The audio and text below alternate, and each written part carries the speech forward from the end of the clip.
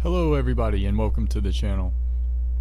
This is going to be a video series project covering the conversion of a laser CNC machine to a plasma CNC machine, or hopefully so. So I bought this machine about 4 or 5 years ago, and it is a 1290, which stands for 1200 by 900 millimeters. That's the cutting area, and it is an industrial size machine. We have exhaust ventilation, water cooling for the laser, etc. So why am I doing this? Well, a couple years ago, maybe a year ago, my laser tube started acting up. I tried to troubleshoot it thinking maybe it was the power supply, but it is definitely the laser tube. And even a Chinese knockoff will run about $1,000.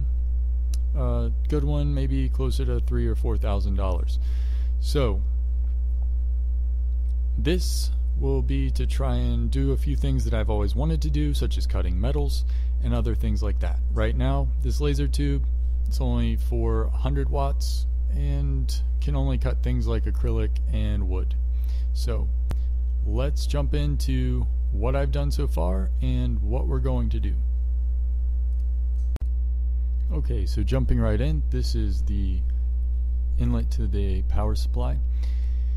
Here it is. I've already undone the high voltage line, and up there you'll see I've already also undone the signal wires going into the system. The other 3 wires shown there are for the main power. This is the output power to the high voltage side of the laser tube. That's why it's heavily insulated, and the grounding wire. I'll go ahead and mention that you should be very careful when dealing with high voltage, and I made sure that the system was discharged before messing with it, and always the power is off. There you can see where the high voltage line and the ground line go to, and yeah, let's move on and see what we can do. So in order to figure out how we're going to trigger a plasma cutter instead of a laser tube, we need to understand how this laser power supply is working. So let's understand this digital pinout, which seems to be the communication between the system.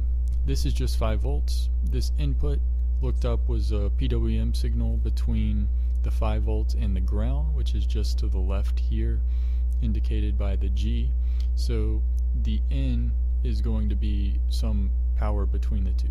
This P stands for protection and just controls things that may signal a threat, like over temperature, or maybe your water cooler is no longer working. Now we go on to the L. This is our triggering pin, so if it pulls low to ground, it'll trigger the laser. And finally, H for high. If this is pulled high, then it will trigger the laser. So this is kind of what we'll be looking at in the next segment, where I'm going to make sure that this is doing exactly what we think it's doing. Over here, we're not too concerned about this. This is just the mains. So these are the main power coming into the power supply. Over here, I know my system is using the pulling low because it had a wire connected to this connector. So that's definitely what I'm going to try to be using to trace back.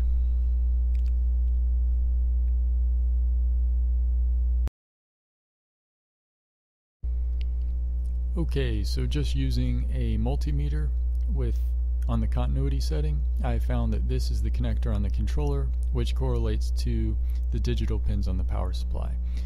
Now, the green wire you're seeing there, I found, is the L signal, or the low signal for triggering the power supply, and the red wire, oddly enough, is ground, which usually is black. But in our case, we're interested in using the green and red wires for our project, and the yellow wire I'm discounting for now. I actually forgot what it went to. I believe it was the input, or the inside, for the pulse width modulated signal. So let's jump on over and let's do some tests. Okay, so the first test I wanted to do was load a random project, and before we begin, just checking that, okay, between the L and the ground, that we have a high voltage, and we're going to go ahead and hit start, and now the machine begins performing a cutting function on and off, and we see here that we're changing between a low voltage, which is laser on, and when you see it go high, it's actually turning off. So I verified this, and this gave me pretty good confidence that okay, that we can, we can use this signal to try to control something.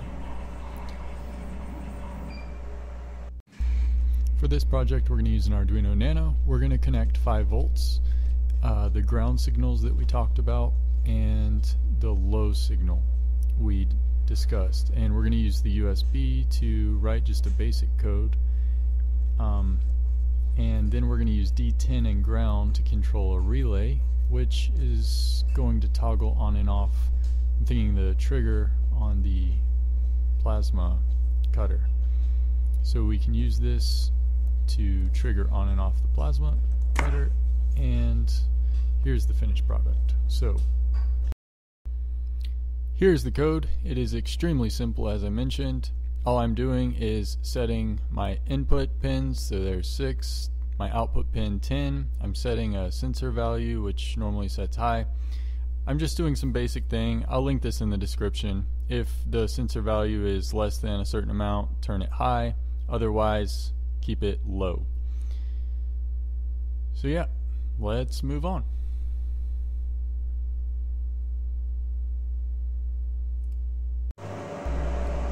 So here I have connected up the Arduino with the code on it, and we're going to verify that the relay does in fact toggle these 2 pins open and closed. And we can hear the continuity checker as the laser were to turn on.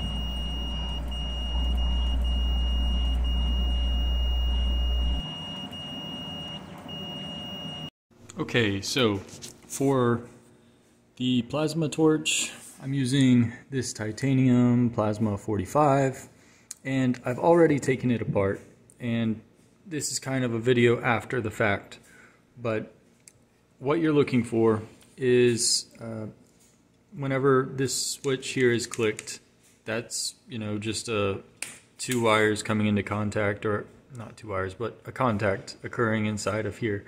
And I located the wires responsible for that contact here. So in fact, whenever you pull this trigger, it's actually closing the gap between these 2. So in our case, we can use the relay, which we've designed to close these two contacts together. That will in fact do the same thing as pulling the trigger. So every time the relay goes off, it's the same thing as pulling the trigger. Now, these are fairly easy to locate on your machine. I was a little bit hesitant. I opened it up using the multimeter, just found the 2 wires coming through here. This is where the contacts come through. So if I unscrew this, take this out, you'll see here there are multiple different contacts. You can start here by probing these with your multimeter and pressing the switch, locating which ones are responsible for that, and then going inside the unit you can find where those lead. I just opened up the wires, put some solder on them, added another lead coming out. You obviously want to keep your plasma cutter in working order, so you don't want to cut the wires, you want to splice into them, and then just put some protective heat shrink tubing over it and run it out, and just put a connector on it. That way, say you can come hook this up to your machine, unplug it, and then you still have a good working tool. So it's not reducing its function in any way. Alright, let's head up and look at this. This is a short-term fix just for testing. In our next video, we're going to be talking about designing something more permanent. So that's coming shortly. So right now, this is going to be just a temporary tool holder because I really want to see this thing cut, and just made out of a couple 2x4s. Like I said, in the next video, we're going to remove this and we're going to design an SLS or laser centered part from a 3D printer. We'll design that in SolidWorks and we'll kind of walk through how to do all of that. Obviously it's a little bit difficult because we have to copy the design of this, or at least come up with something that it can grab onto. But for now, for this test purpose, we're just going to place it here and we're going to set the working height. I believe they recommend like a 1/16 of an inch from the nozzle to the piece of work, and yeah, let's see if it can work. Alright, got the plasma cutter hooked up.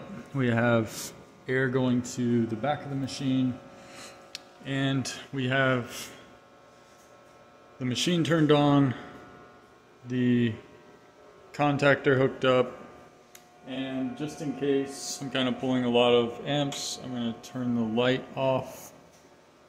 This is a very thin piece of metal, but still, I got it on the lowest setting. It's still to pull 15 amps.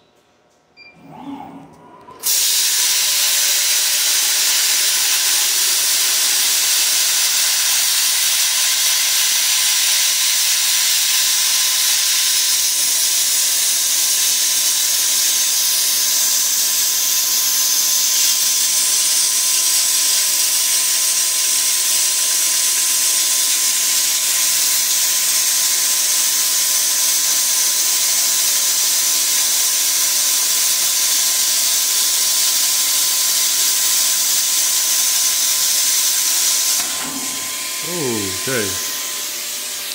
Go ahead, turn on the exhaust vent.